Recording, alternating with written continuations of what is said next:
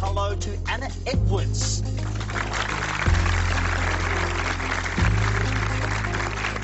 G'day, Australia. So here I am with Jason. We're going to go off on the quad bike. I believe this thing's got up to about 70-80 miles an hour, so it's a good time, Jason. Let's go. Wherever there's best dressed people, there's always someone who's the worst dressed person. I think I might have just found that couple. Follow me, come on. Here we are in Bournemouth's Castle Point for the second week in a row. We were here last week along with hundreds of Katie Price fans who were all hoping to get their copy of her latest fiction novel signed. And there are hundreds and hundreds more Katie Price fans downstairs. Last week's disappointment obviously didn't deter them. So here we are with Katie. Katie, you had to cancel last week because of health reasons. Are you happy to be here this week? Yeah, I lost my veneer, so it wouldn't have looked good turning up with a missing tooth, would it? But back to full health this week and looking absolutely fantastic. And hundreds and hundreds of fans outside. Can you just tell us quickly a little bit about Sapphire, your fourth novel? It's probably a bit like what I'm going through now.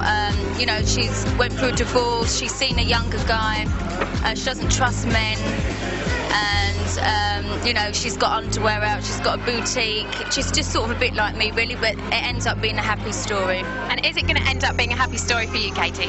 I'm happy now, very happy. That was absolutely brilliant. I am well up for another round. Let's go. I'm Anna Edwards and this is ISTV, and we're here at the Wave 105 Stadium in Poole at the launch of the new season of Speedway Racing. We're going to go and meet some of the riders from the Poole Pirates. Come on. These guys are all crazy. The smell of Vegemite is just overpowering. These guys are covered in it. Now I'm impressed with these. We've got who's on the radio today. We've got Robbie Williams having an affair with Rose Mum. Sorry to break it to you like that, but all these guys got fantastic things. We've even got a big pineapple up here. To the big pineapple. Okay, very nice. And then we're coming over here. I have chosen my winner. I'm very impressed with Adam, who's from Melbourne, and he's actually come dressed up as Big Ben. Oh, great job. And I have to say, that's got to be my winner. Okay, well, thank you, Adam. Now, that's you win the prize money. What are you going to do with it? Oh, it's a big question. I don't know. First I will win it, and then you can come and have a chat with me, and then...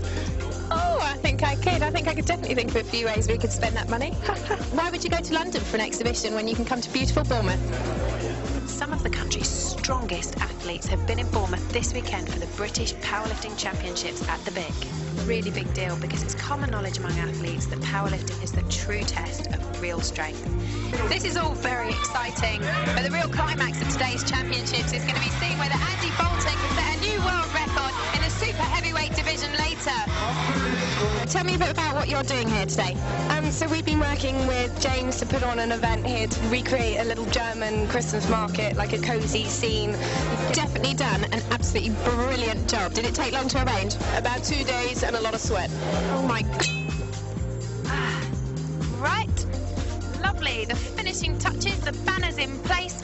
We're going to be back here on the 18th of October and we hope you can make it. It's going to be a great fun day and it's all free of charge. See you here at the Lighthouse. Well, time's getting on and haven't got any more time to spend with you. And it looks like my taxi's here. See